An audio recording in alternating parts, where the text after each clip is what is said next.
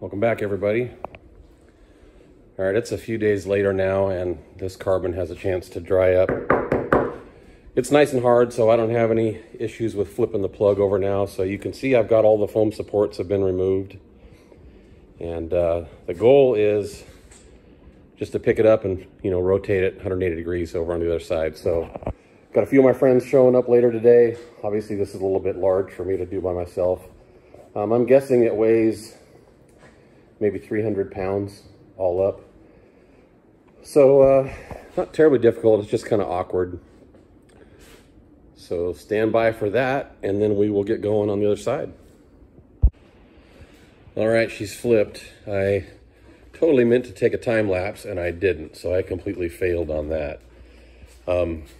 Most of this is just sanding sludge from when I was sanding the other side. So it obviously comes off easy, and you can see that it's nice and shiny underneath, so it won't take a whole lot. I do have some unsanded filler right there that I need to work on.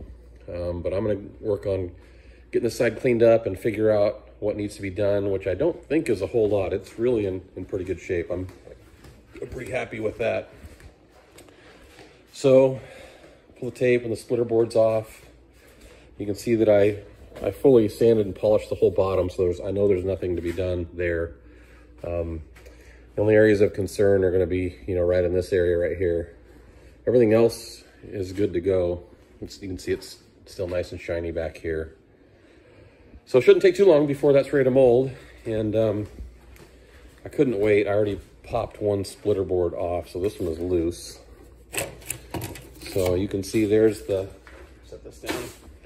This is the flange surface. It's kind of dull because that's just the surface of the wood that it was molded to, but it's nice and smooth. So I'm happy with that.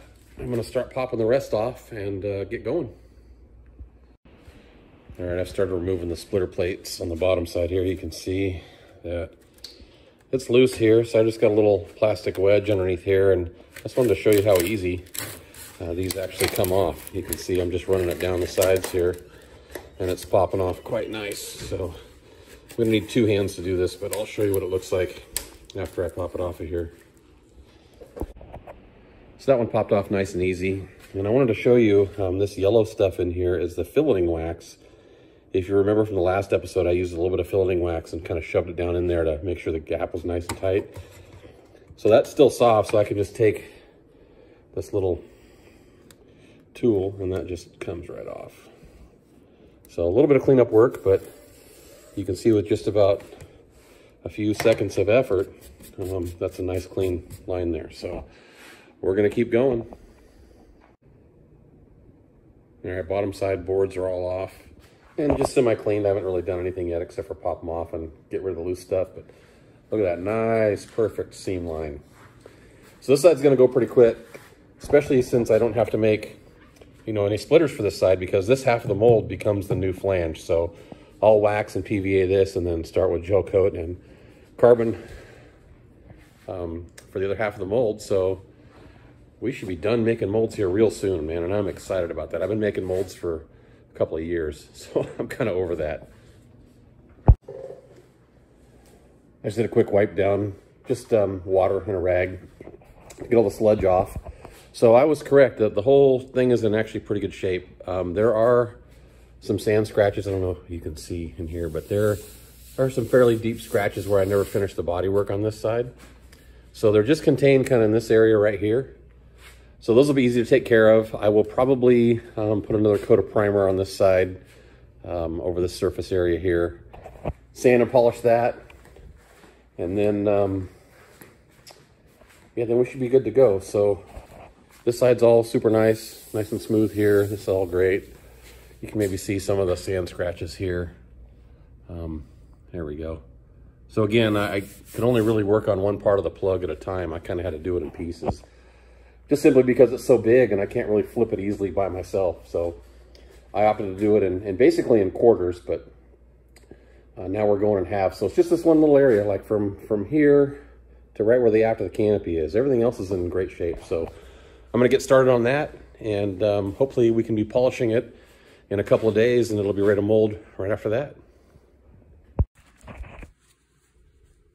All right, I put a quick skim coat of filler over the scratches, sanded that all back, so no issues there. It's all nice and straight.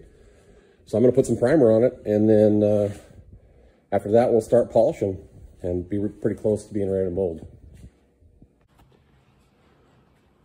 All right, I got the primer all applied on there. And, you know, unlike other folks, I don't know if you know or not, but I roll my primer on. I don't spray it. Well, that's not true. Sometimes I spray primer, but when I'm doing small stuff like this, I find it's easier to roll it on because, one, I don't have to clean my spray gun. Two, I don't have to mask anything. There's also no overspray, so the odor is much, much less. And with the roller, you actually can get quite a bit on there in a shorter period of time than spraying it. Now, the downside is there's a little bit of texture to it, but this urethane primer sands so nice, I really don't mind that. I'll take that as a trade-off. So, gonna let this cure. Hopefully by tonight I can start wet sanding it, and then from there it's just on to polishing. Primer's cured up, and I've got some guide coat sprayed on here. I've just started to dry block it with 150. I'm just basically trying to knock down the orange peel. I'm not really cutting it completely straight at this point. So I'll do 150 and then 220 dry as well, and then I'll start hitting it wet after that. And I'll take the whole surface down to at least 1500 before I polish it. Maybe even 2000. We'll just see how it goes.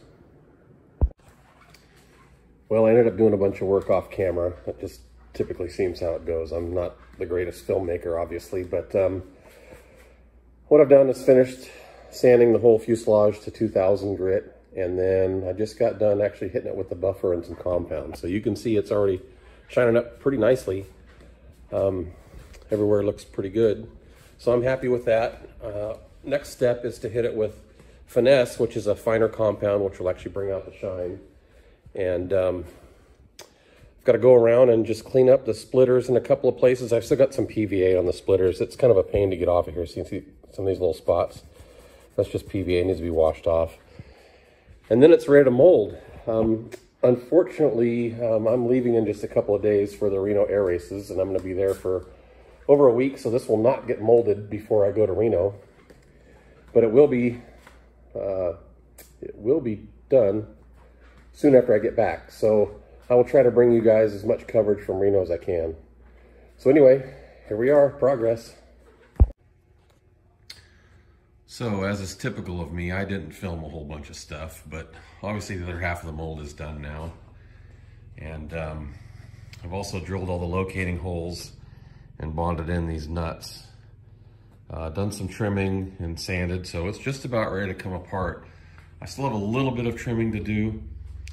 You can see right here and there I need to trim a little bit, and same on the other side, but other than that, it's pretty much ready to come apart. So I'm gonna trim these little spots up, and I think I'm gonna pop it loose today. So I still have stands to weld together, but haven't been able to get that done yet. So shop is a mess. I'm gonna clean all this up and pull all the little clamps out of the nuts there, and we'll see if we can't get at least some of it apart. Maybe the tail. Not sure I can get the fuse half apart without some help, so stay tuned. All right, I wanted to show you guys this real quick. These are Click Bond nut plates. They're pretty cool. You just drill a hole for the size. In this case, it's 1/4 inch.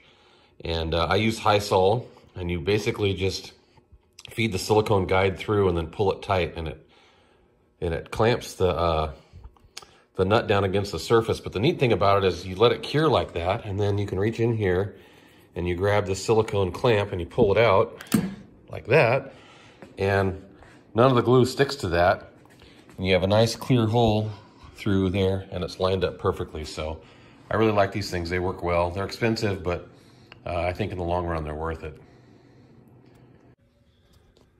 I really shouldn't be doing this, but I just can't wait. You know, I really need to get these stands built and get the molds up on the stands before I do this, but I guess a little bit won't hurt. So I popped the right lower stab and elevator mold off, and the plug came off nice and clean. So that's good. And the mold itself looks pretty good as well. So I see a few little things that need some attention, but you know, a simple sand and polish will take care of that. So I think I might try to get the upper half or the right half of the fuselage side off. And then that's probably where I'm gonna have to stop. But let me get after it and see what I can do here. All right, I thought I would share with you guys the best sound in the world. I'm not sure I can do this one-handed, but take a listen.